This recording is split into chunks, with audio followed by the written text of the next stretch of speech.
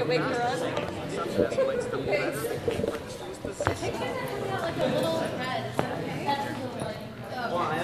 Oh. You can like move around and get them. Okay. Great hat. Thank you. Forget Crisis is Hey! You were incredible. Awesome performance. Thank you. This was a fantastic show. Feels great. Heartbreaker.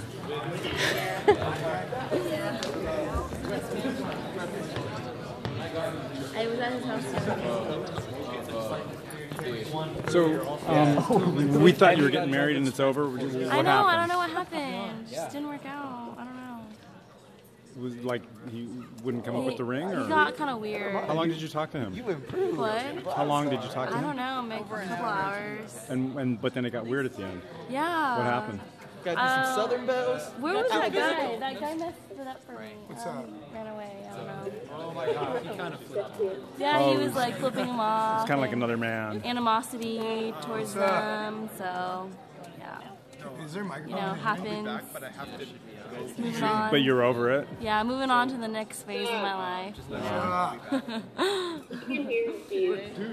They are. Because I have to get something done by. Alright, cool. So, what'd you like over there in Alabama?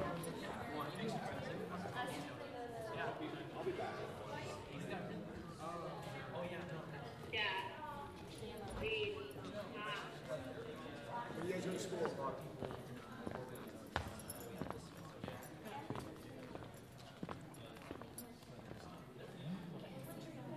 When it crashed, I had to.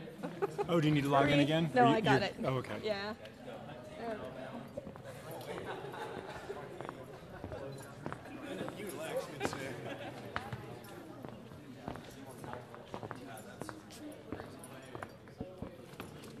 So how many performances has the Laptop Ensemble done in the last, 6 weeks or whatever it's been? I'd say 5. Isn't that right? A semester? About 5. Yeah. In the last And you guys formed in 2012? in the fall of 2011. Oh, okay. Yes. And many of the same players have continued. So it's like having a band. you know, Wow. where- Yeah, we have sets and play. Very awesome. Thanks for coming. Yeah, thank you for having us, Glenn. Thank you. Thank you. Thank you very much. Definitely an eclectic evening. Yes, indeed. Thank you.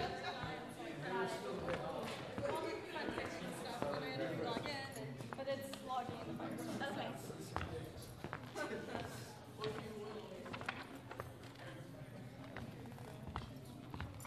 Is the camera still on? Yep, I just turned it back on. Do I look okay right here? Thank you.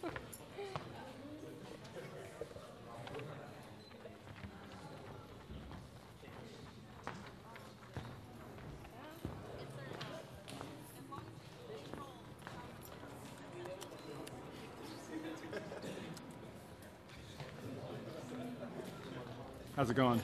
Well, it's not completely buffering everything, so I don't know. Like that's Oh, it's like you have like a crappy connection. it's like only buffered to there. Mm. So we'll just see what we get. Is it still moving or is it a standstill? This one works. Just slowly. Some are better than others. What are you talking about? Oh. I'm your camera person for tonight. Thank you. Oh, it's willing to lend a helping hand. Oops. Yeah, it's time for our Lexus commercial. Fun. I said fun. Fun.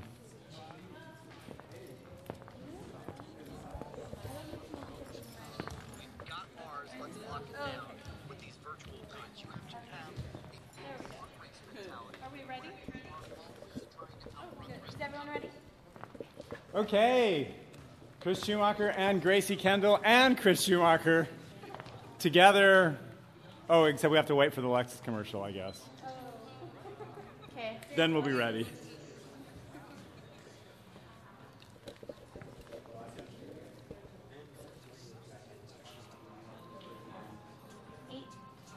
We're live in 7.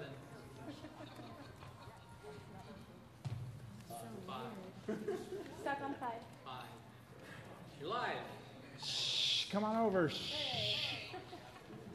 Okay, should we start it? This is from my journal. Sunday, May 6th, 2012, 8 a.m. So last night, after my big opening, I came home and took off my makeup, sat in front of the computer just decompressing. It was a huge night for me. The show was a great success. It was a whirlwind evening. It was wonderful.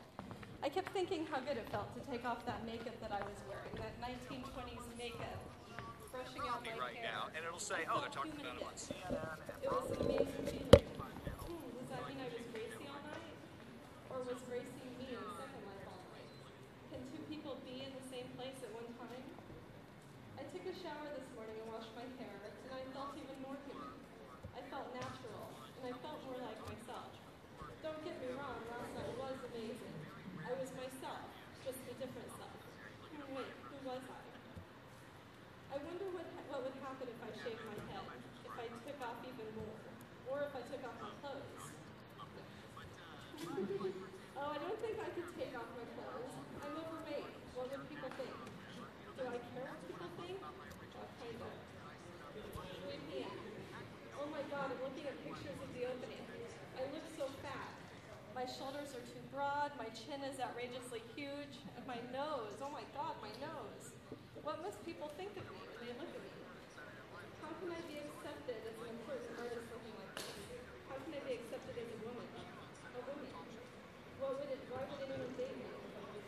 Has my perception of beauty been so distorted so much because of advertising or past experiences that I can't see my own beauty? I just don't know right now. Oh my God, look at my roots, my hair. I look like a skunk. Oh, why do we go through so much pampering and prepping and spending money to look beautiful? Or try to anyway. Why do I get my hair done, especially blonde? Gracie's blonde. Kris is blonde. Is it to try to look and feel like her, especially here in Southern California? Going blonde is all too common here. Why? Is it the symbolism? You know, blonde bombshell, blondes have more fun, or maybe the ditzy blonde, which is probably more like me. Well, that may only be me. Maybe I'll shave my head, possibly. We put so much power in our hair and our physical appearance to try to look beautiful. For what? To impress guys or girls, depending on which way you go. Why? Why don't we impress ourselves? Of course, we want to look good, but why do we do it to please others? Why don't we do it to please ourselves? Especially when most of the others, most of those others only want someone who's beautiful. I have found that beauty is only skin deep. You can be extremely beautiful and thin on the inside, but a total bitch on the beautiful and thin on the outside, but a total bitch on the inside. What is the appeal? Sometimes I feel okay about it. I feel good about myself. Well, okay, not necessarily about my body, but my personality, character, wit, intelligence, etc. Then I look in the mirror and I see a whole other person staring back. Then I look in the computer screen and I look at Gracie and I see me. I see the real me. I love this quote that I found. Quote, I stay fat because it just would not be fair to all the other thin people out there if I were this good looking, intelligent, funny, and thin. End quote. Monday, May 7th, 2012, 2 p.m. I had a huge bowl of mint brownie and chocolate chip ice cream. I have an eating disorder. Did I say I have an eating disorder? Well, I do. I binge on ice cream. I don't know why. It's something I'm working through in therapy. I want to stop or slow down or find a balance. Like everything, it's all about balance. I feel so listless and weak after eating like this. I'm tired and I just don't feel like doing anything. I feel so unmotivated. I'm afraid of dying. I feel invisible sometimes. Why do people not look at me? Is it because of my looks? Because they can't stand to look at me? Am I ugly? Why do I get more attention in Second Life? Well, I do, sit with guys sometimes. Well, okay, kinda. But why don't I get hit on more in real life? I'm the same person, aren't I? Seriously, why not? If I'm the same person, acting the same, just as witty and intelligent, why don't guys hit on me in real life? 2:45 p.m. I just threw out the half gallons of ice cream I had left in the freezer. I feel like I can start fresh tomorrow. I won't need anymore. I can do this. At least this is what I tell myself every time. 7 p.m. I have a friend who keeps asking me if I'm dating him. Of course I'm not. Who wants me? No one. I hear guys talking about beautiful women all the time. These guys have trophy wives and girlfriends. I guess I should be happy I'm not put on a pedestal like that. But sometimes I want to be. I want to be adored and wanted and loved by a guy. No one wants me. Have you seen me lately? I weigh 240 pounds. I'm huge. I'm fat. I'm tired of being unwanted. There's a great meme that went around Facebook. The quote was, "Yes, I'm single. You're going to have to be amazing to change that." Why can't I believe this? I think it's an amazing statement. It's so true. I won't settle for less. Why can't I trust this? There's another article that a friend shared with me recently. It's called Fat and Fucking by Rebecca Jordan. And it reads, I slept with a good friend several years ago. It was recreational and a little reckless, but the hows and whys and breakdowns aren't important. I want to tell you about what he said to me after we'd spent several blissful, hilarious hours together being naked and happy. We lay there chilling out and smiling up at the ceiling in silence. I've never been with a girl like you, he said in a friendly but hesitant voice. You see big people, but I guess I just didn't. I mean, you feel really good. I guess you just never know what's under people's clothes. It's taken me a long time to figure out exactly what he was trying to tell me, in the moment especially. I turned away so he couldn't see my burning cheeks, muttered some vague agreement, and did the old fat shame shuffle as quickly and efficiently as I could. Us fat kids know the dance step well. You're busy being you, and then somebody reminds me that you're not you, you're fat you. You remember that fat is a bad thing. You let the shame well up inside you, and then you push the shame down and continue with whatever it was that you were doing with your life. I think my friend's unprecedented trip to fat sex land blew his mind in a good way. At the time, he was trying to put this sexy paradigm shift into words. He was starting to realize the very thing that I knew intellectually at the time, but couldn't quite believe about myself and other fat people, that we are sexual, and that our bodies are not wrong, and that we have the same right and access to pleasure and happiness as everyone else. Love your body. If you love someone, you put up with their shortcomings and try to do things to make them happy. You care about their health and their safety and their quality of life. Loving your body doesn't mean that you have to think your body is perfect. It doesn't even mean that you have to make peace with your body. But if you do want to do sexy stuff, you and your body need to be on the same team. On some level, you have to have goodwill towards your body. If you hate your flesh, you'll probably find ways to punish or ignore it. You'll never allow good things to happen to it.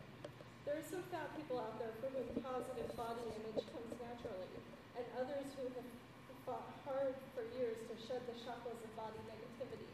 Most of us still struggle with various degrees of body shame, denial of our physical fit selves, and our hang-ups and insecurities about our appearance.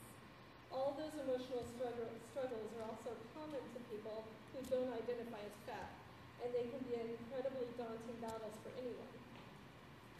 7:45 p.m. Told my therapist a couple weeks ago that when something isn't going right, I try to think about it and change my perspective, my perception. I guess it's kind of like a paradigm shift in a way. I have to stop thinking about what other people think of me. Who cares what they think? I have to think about what I want, focus on me. I read somewhere that I should live as if. If I live as if I'm beautiful, or as if I'm confident, or as if I'm talented, I will be. If I see these traits in me rather than the negative traits, or I will see these traits in me rather than the negative traits. What if I live as if I was rich? 8:18 p.m. Gracie's dancing with some friends in Second Life. The party is for this great guy she's known for years. These people are wonderful. I've never met them in the physical world, but they're as real to me as if I could reach out and touch them. I've known a few of them for many years now. We have been through so much, and they know me and accept me for who I am. They know Gracie as Kris, and Kris is Gracie. I don't hide who I am. I don't role play. On that topic, my brother told me he didn't think I was myself on Saturday night for my opening. He thought I was playing a role. That is really interesting, considering I felt more like myself when I took off the makeup, when I brushed my hair. It's also interesting, the idea of makeup and the mask, the avatar as a mask. My friend Jackie commented on my show this Saturday night. She said, an avatar is an avatar is an avatar. I love that. Very Gertrude Stein meets Second Life. I am an avatar of my own existence. I am an avatar of my avatar. I am a rose. The end.